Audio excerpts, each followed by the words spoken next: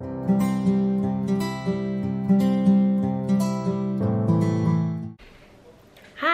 it's Amy. If you're new here, I own Simply Beautiful Plans, and I like to share sort of behind the scenes in how I run my shop. So in this vlog, I've collaborated with Deanna from The Planning Queen. She also has a shop, and she shares behind the scenes as well as like packing orders. And it just so happens that she was in the Ultimate Planner Sale and I was in the Made in Canada sale, and we wanted to share how we pack up orders from a larger collab sale. So you can sort of see how she gets through all of those orders. And then I'm also sharing with you this week how I sort of bundle up all those orders and get through it too. So I share some tips and tricks for what I do in order to stay on track of all the orders, as well as some foiling tips and tricks. So if you're interested in foiling, I give you some of my best advice for that. And I also shared how I make my reusable sticker books. So if you're interested in that, keep on watching. So now I'm taking the time to go through all of the orders and I'm highlighting them all.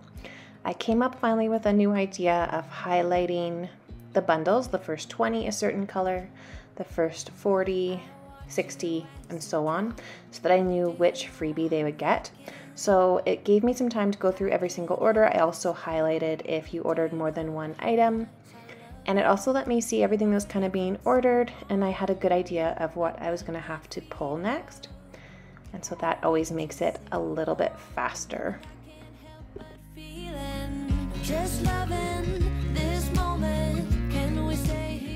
Now I moved on to filling the orders. So what I'm doing is I'm pulling whatever you ordered and then I'm putting it under the corresponding foil color. That way when I have a big enough batch, I can foil them all at the same time. This moment, can we stay here forever? Forever. So, good morning. It's 4 a.m. and I just went through on Etsy to figure out what sold out of the new releases, and the lace headers, finished my book, lights overlay, layering lace, the new Believe reusable book, and Start My Book is almost sold out. So that's what I'm doing right now. I'm working on printing and cutting more stock. I already printed more of the Believe reusable sticker book. I just need to foil this and add the laminate overlay and then cut it and put it onto the books before I'm going to restock that. But I'm hoping to get that restocked today. And then I've been pulling orders and putting their foil under here. So I think I'm going to get to foiling orders this morning too. And I'm also just going to be going through all the orders. It's helping being ready to ship, but with my shop, because everything is foiled and I still allow customization, I still have to do this part after you order. So now I'm going through all of the foil colors and I am foiling them. I do save the clear sheets and I foil those later because they require a different temperature than the premium matte sheets.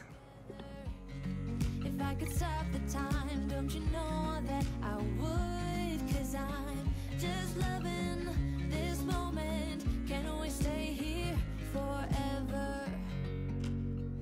Forever. Okay, I thought I would just come on and show you how I make the albums. So this morning I foiled the design, so I foiled it with the rose gold. Now I need to add the laminate overlay, so that's what I'm going to do next. I'm sorry if you can hear my son playing piano in the background. He's downstairs in our basement, but I find the camera picks up noise really well, but he's practicing, so he's like addicted to the piano. It's awesome. We also got him a violin and he's also addicted to that, but we had to get it restrung. It was secondhand and it was old, so it needed new strings. So it's getting that right now, so he can't play his violin. So he's working through, it's actually an app and it's really cool if you're interested in music and you want to learn. It listens to the piano and tells him if he's on key and lights up if he's playing the right note. So he's working through different lessons and it lights up when he does it correctly, and then he has to get, I think, a percentage correct for him to move on to the next lesson. So it's great for when I'm working. It's a really good quiet activity for him to do independently so I can get work done, because my 3-year-old naps right now, so he's occupied, but having something for my 5-year-old is key. So this is the laminate overlay. I love these things because they're so pretty, and they also really protect your sticker book. So what I actually do, a little hack, is I tape this down because they curl after being foiled. So I tape it down so it's nice and flat. Makes it easier to apply these. These can be a little bit tricky to apply, and I know I might have some shop owners on here too that know. If you know, you know. These are a bit of a pain, but if you don't know, this is my hack. So what I do is I take my laminate and I fold over the back. So I just have a little bit of this showing. I then take it and I apply it to my album design. Only just that little bit peeking through. So I'll show you. So I've now applied it to this sheet, and just that little bit's applied. And I'm making sure it's nice and even, and I find this way I don't get any, I guess, ripples or creases in the laminate, because that's the struggle with these laminate covers. So now it's like this. Now my hack is I will actually put this through my foiler. I don't have the foiler on. It's just feeding this paper through, but because the foiler has rolls, it applies an even pressure and pulls this through at an even pace so that I don't get any wrinkles, if that makes sense. That's what I do. Then I take it up from this sheet. I flip over that tape so it doesn't get caught. I'll turn on, and yeah, no heat, just cold lamination.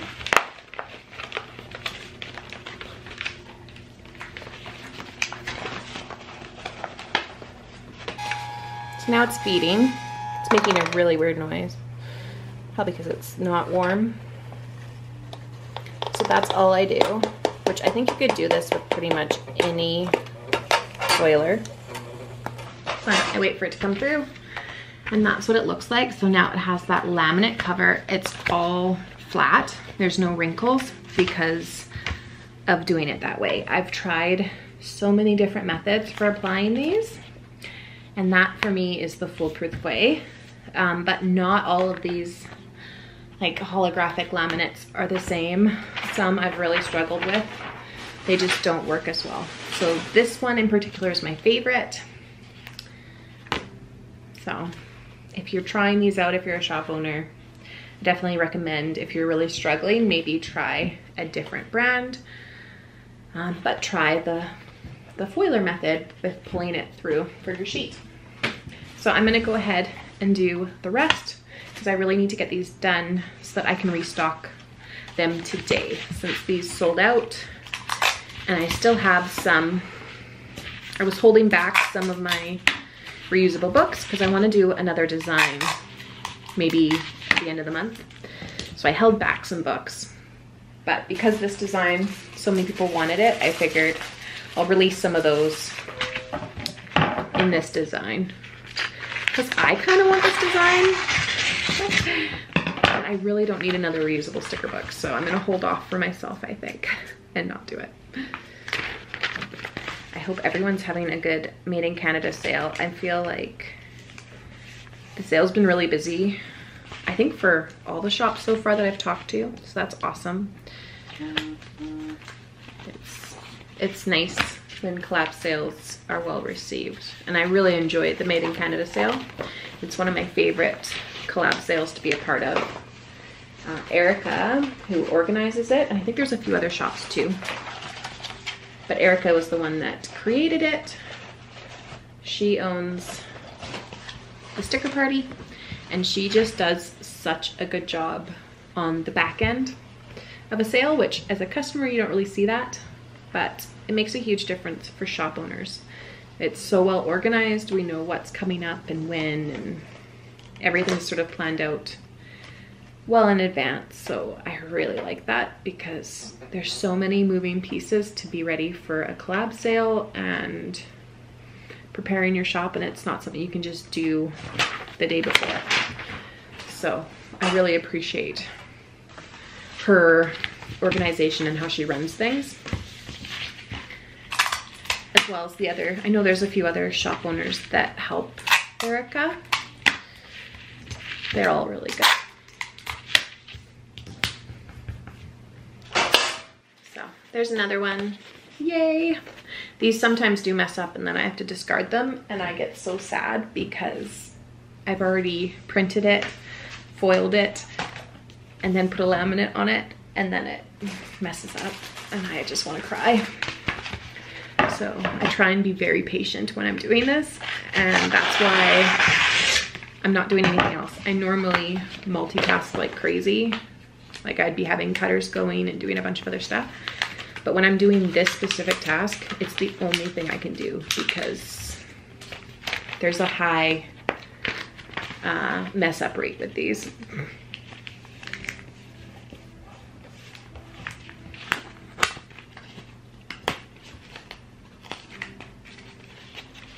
But I'm hoping if I can just get these, I'm not doing that many because I'm still gonna keep back a little bit of stock. So I'm hoping to get these all made right away and list them. It's 12 o'clock, well, noon my time. So I'm hoping if I can get these made, I can list them by 1 o'clock because I really wanted to list them today. Today's Saturday, if I hadn't mentioned that. So that gives people 2 more days of the sale that they could pick these up. They are a little bit more expensive of an item because the books are expensive, and because I foil and then do a laminate foil overlay, it makes it a little bit more pricey of a design on top versus just doing, if I had just done this without foil, it would have been a bit cheaper to make and for me to sell. But I prefer having them with the overlay. So let me know what you think if you've purchased one of these. Do you like having the protective overlay? I love them. I wish I could do it for all my albums, but it's a lot.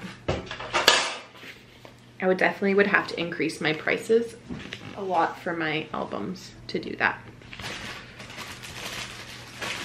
And because my albums are custom, like I make them to order, unlike these they're stocked. I only stock what I have just because they are time consuming to make.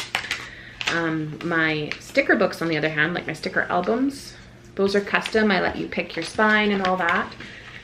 So I kind of have to keep them a bit simpler and not add this step to it.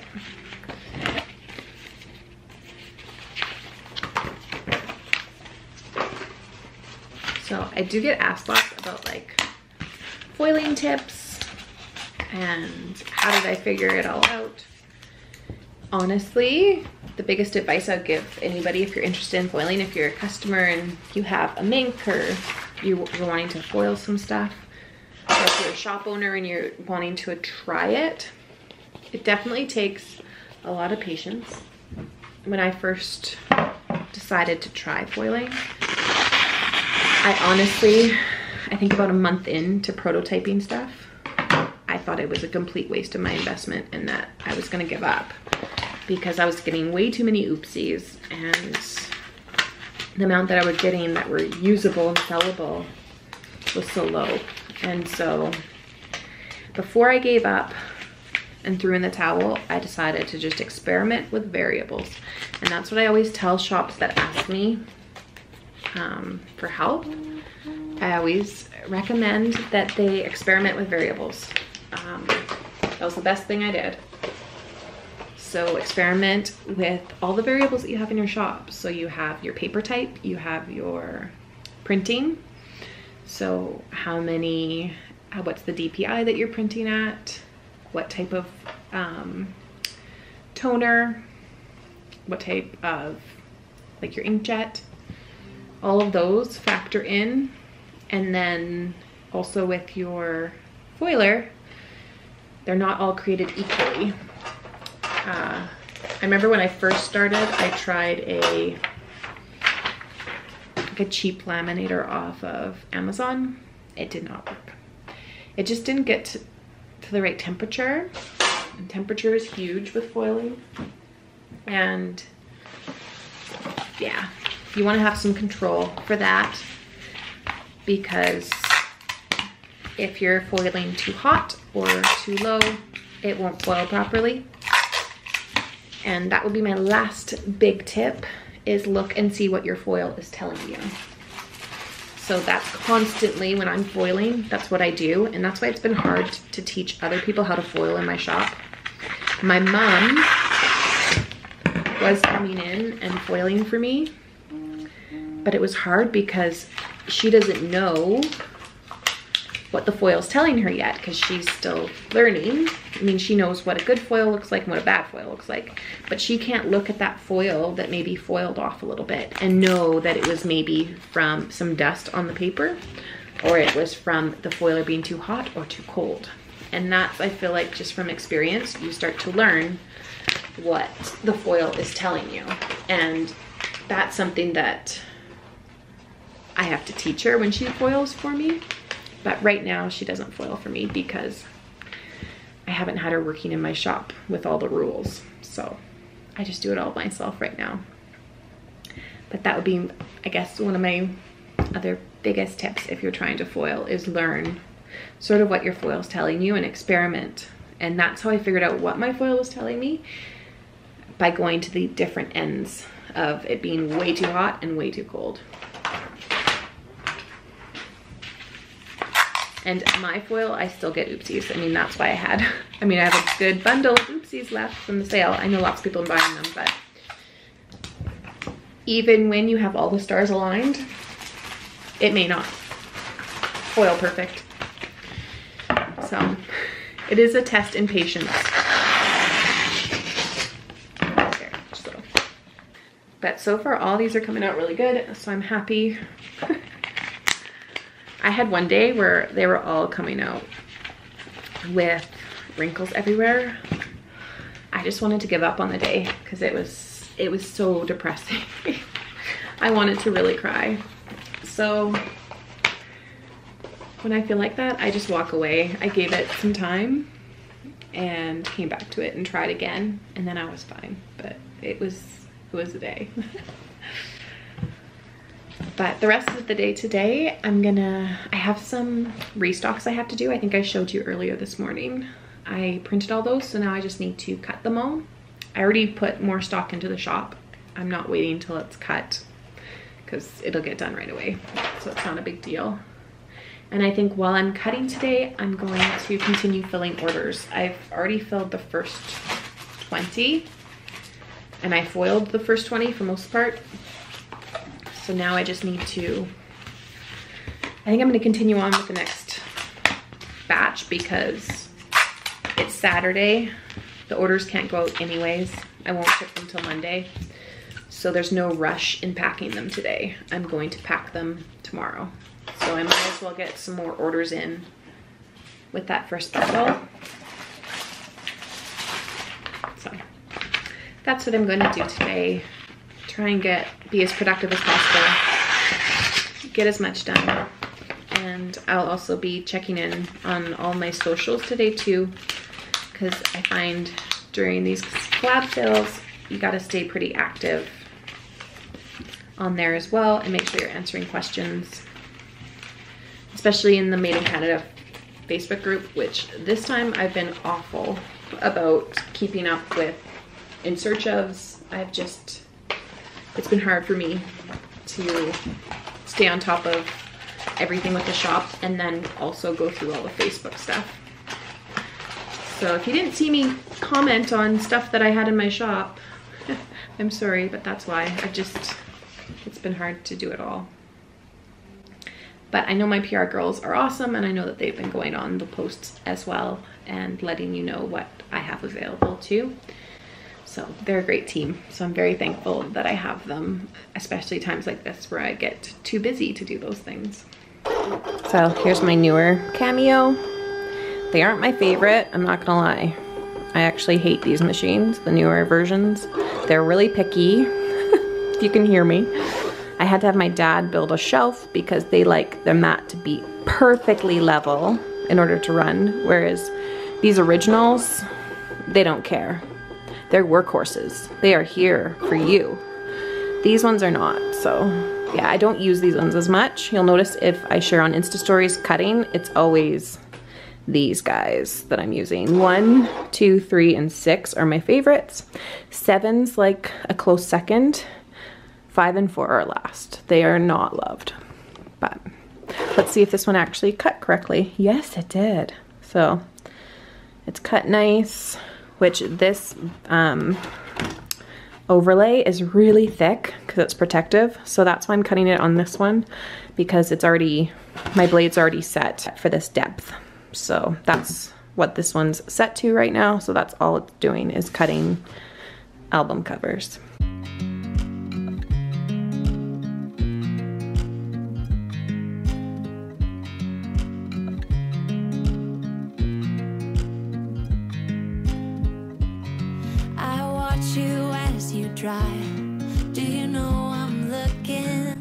Good morning.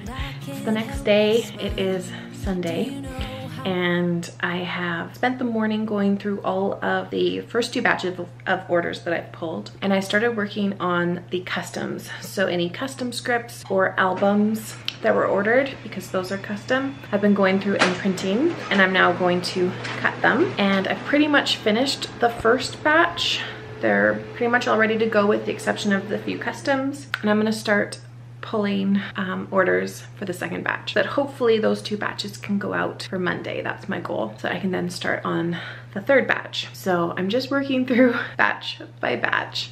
And I think I shared at the beginning of this vlog how I sort of color coded my batches so that I would know what number the order was, instead of having to go through and actually number every single order, which is what I used to do. So I don't know why I never thought of this idea before, but I am finding it's really useful. So on Etsy, you can actually pull 20 orders at a time or 50 orders at a time to make an easy chronological batch. So that's how I'm working through it, hopefully as quickly as I can, but it still takes time because I have to pull everything and either foil or still make a few customs. So hopefully I can get lots done, but I'll show you just some packing and cutting today. Just loving this moment. Can we stay here forever?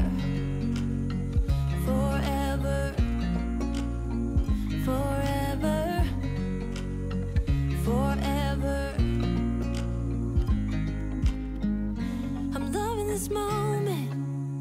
Can we stay here forever? I'm loving this moment.